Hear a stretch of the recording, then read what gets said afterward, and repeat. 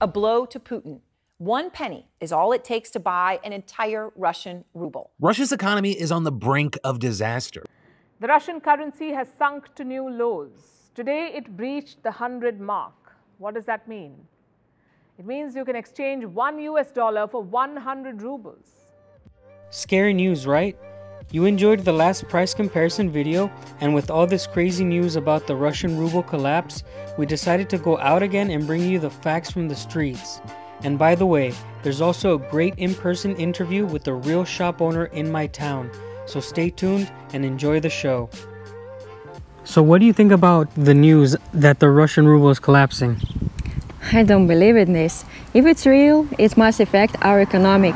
It means it's a price change at the store, but price the same like was 1 week ago or 1 month ago.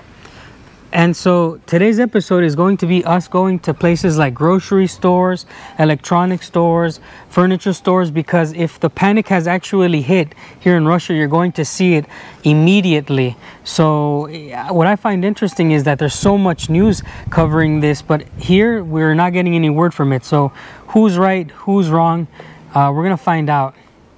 I know one thing that's never going to collapse, and it's this delicious Baikal water that we get for free at all these fountains.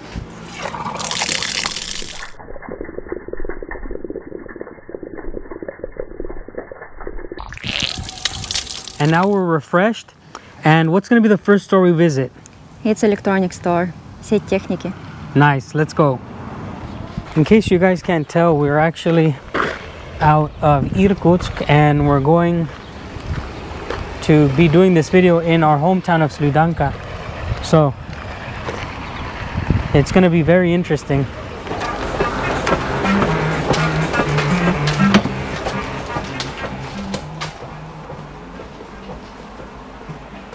No, it's going to be over here. Microwaves.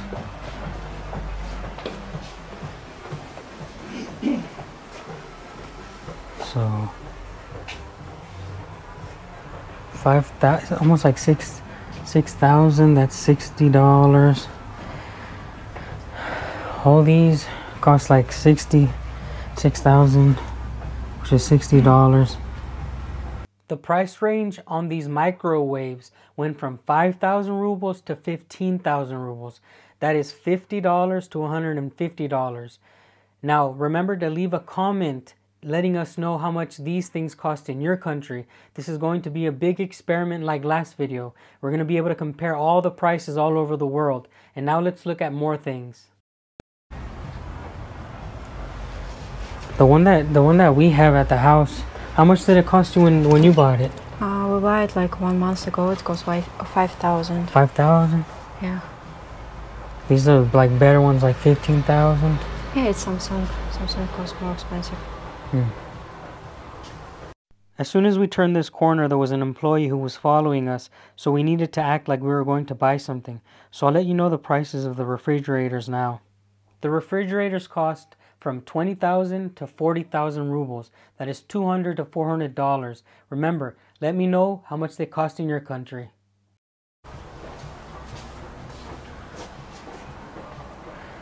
Well, if we have to buy the house, do you think they sell the ones that are just the small ones?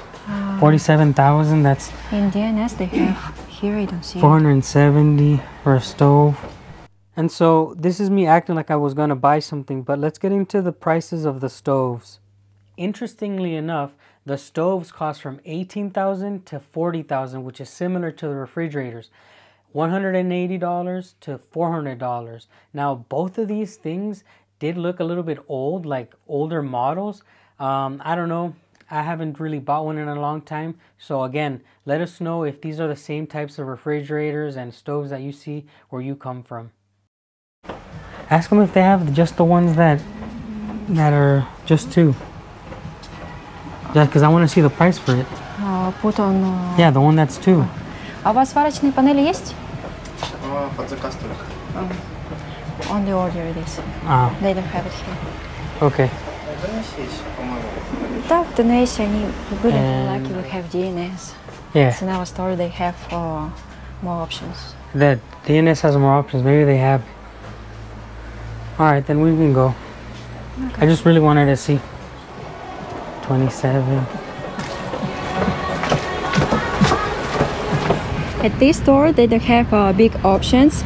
They say you can order on website or from these people. And now we go on DNS. This store have big options and they have website too.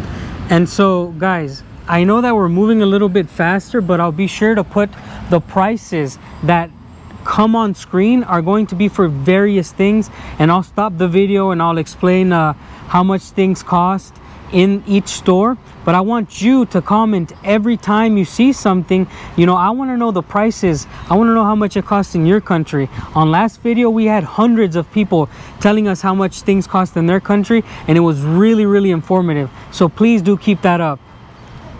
And by the way, guys, we are in our town of Sludanka. We're no longer in Irkutsk. So all of these prices, you have to just take into consideration.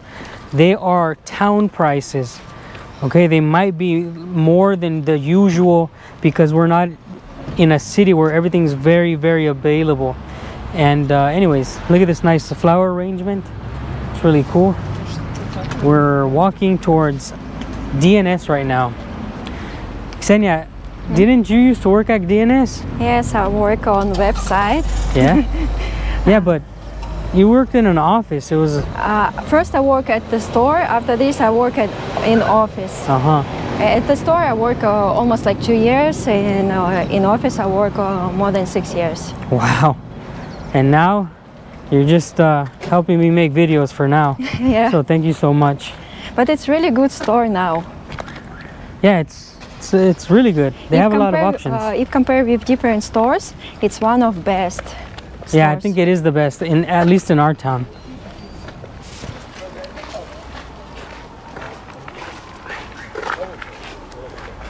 Inside the middle of the town, you have different people selling like potatoes or whatever they harvest. Like this lady over here, what is this? Onions? No, it's mushroom. Mushrooms? Yeah, once you ask me why I like mushrooms, and they sell it right here. Look at the mushrooms.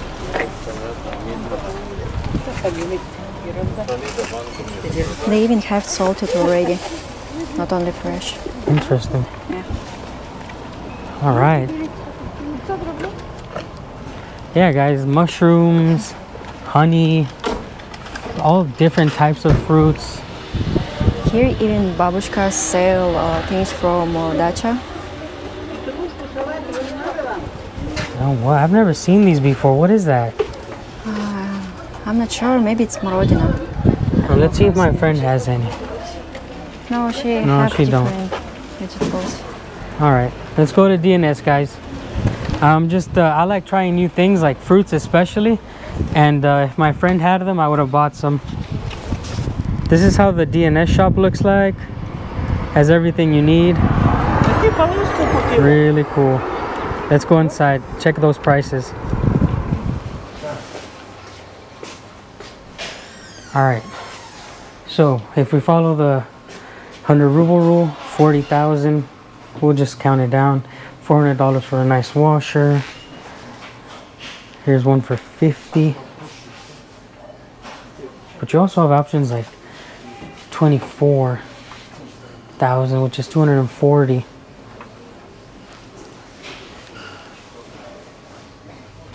Oh, it's like this, but you put your clothes on top. Why does this cost so much? What is this? There you can hear me ask Ksenia, why does this washing machine cost so much? We don't own a conventional washing machine that you could just plug in and the water goes out into a drain. No, we don't have one of those. So I was really surprised to know that the washing machines went from $23,000 to $65,000. So $230 to $650. Blew my mind. I don't know, it's maybe because it's small size. It's not so big like this.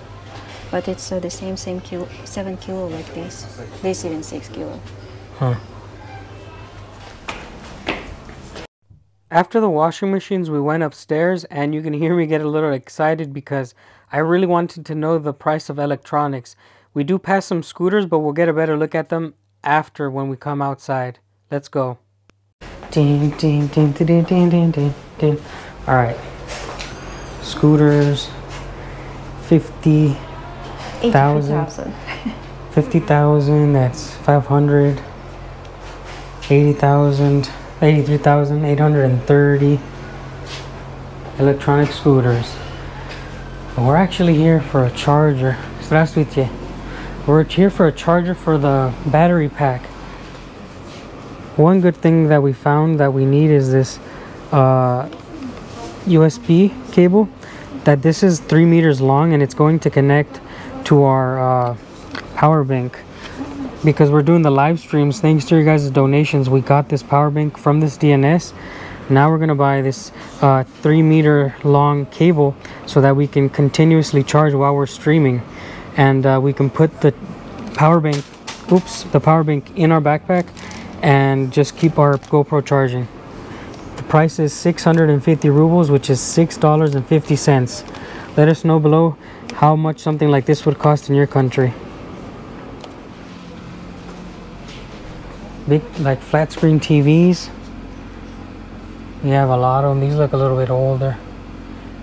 25,000, $250.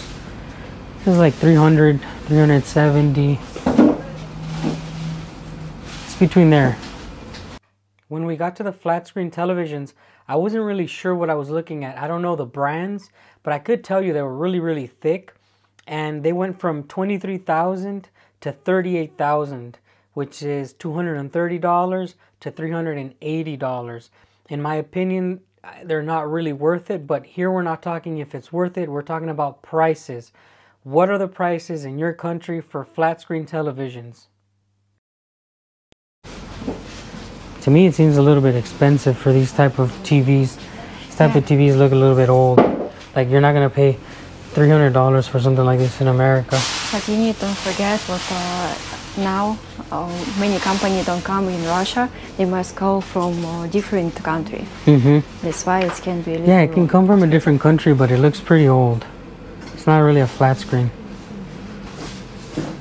It's alright. Let's keep looking at other things. The iPad prices range from 36,000 to upwards to 100,000 rubles. Now that is $360 to $1,000. I don't know the models of the iPads, I'm sorry, but that kind of sounds fair because especially right now during sanctions, they're really hard to get.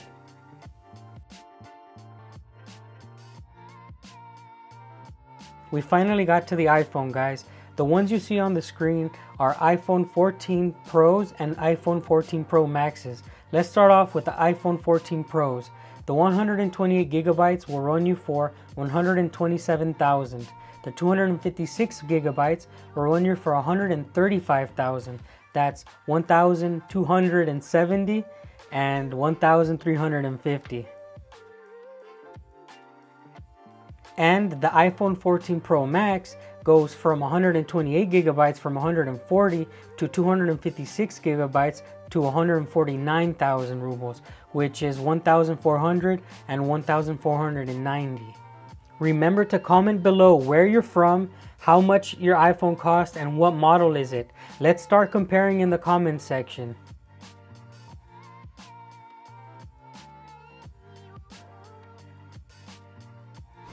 Alright gamers, let's see how much computers cost, like laptops. Honestly, some of these prices are a little bit ridiculous, but you tell me, because I don't know anything about computers. 58,000 for a Huawei. There's all these brands that I don't know anything about.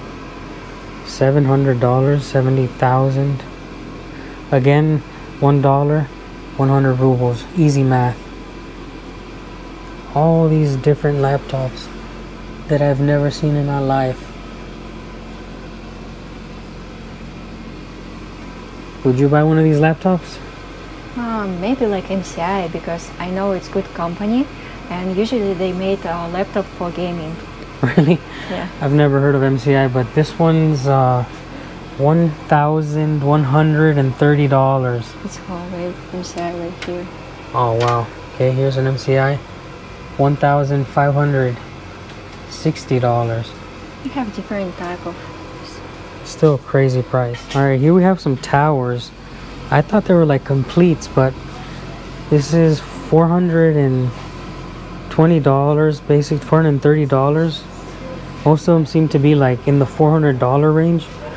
I would never pay $250 for something like this. Again, I have no idea anything about computers. Guys, let us know, how much do these things cost in your country? Oh wait, here's some weird device optic, or what is this thing called? Virtual reality, huh? For $2,200. I've never seen anything like this, so I wouldn't know. $350 for the Beat ones. You have your drones, your DJI Mini 78, so that's $780 for your drone. We're here at the same DNS, and it says the PS5 is $59,000, basically $590. Is that how much these things cost? I don't own one, but let me know how much it costs in your country, a PS5.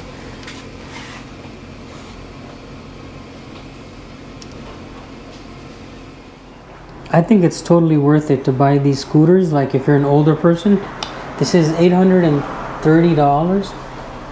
It's electric, and you basically don't have to walk anymore, and you can sit down. There's different varieties, 500. Do you remember how much you paid for your iPhone? 50,000. 50,000? Yeah. That's back then money. That would obviously be $500 now, but back then it was actually a lot more. You saw the prices for the iPhones and all those electronic products. Can you tell me what's the most expensive in your country? Like here, it seems to be that the most expensive thing is the iPhone 14. Yeah. Yeah, for the most iPhone part. always was most expensive. Yeah, those damn iPhones. So we are a little bit tired of walking around. We're gonna go to the bakery and eat a little bit of food. We're gonna show you the prices there because I think they're amazing. So let's go look at the goodies.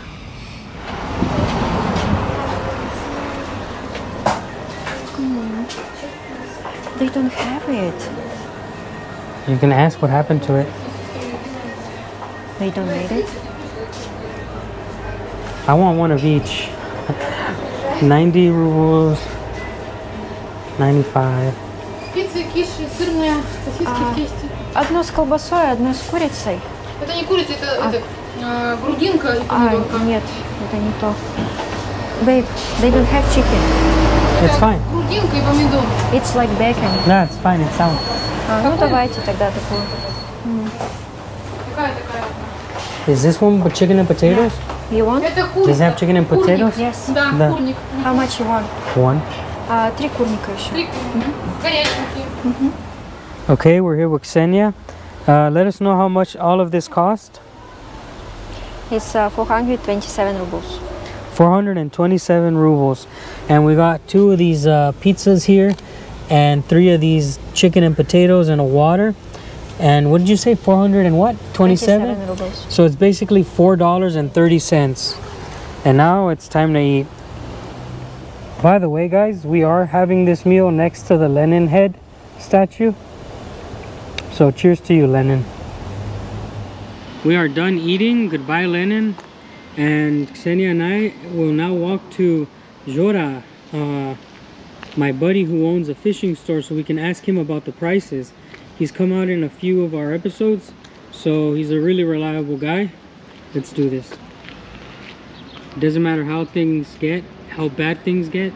Just like water, we're gonna have the KFC here in Sri Lanka. Meme it up. Well, my friends, like I said, I'm gonna come and show you a real business. And Jora, he has his own real business. You can see he's got a fishing outdoor store. And we're gonna ask him some questions to see if this collapse is gonna affect him at all. Jora, first of all, how long have you had this business, and did you start this business yourself? Да, этот бизнес я сам открыл, я с семьей лет 12 назад, в 2011 году, если не забыл. Да. И мы открыли полностью семейно. Это жена, мои дети, мы все здесь работаем. И вот как бы платим за... Ага. Well, basically, guys, this is his business. He built this himself. He says he's had this for about 12 years.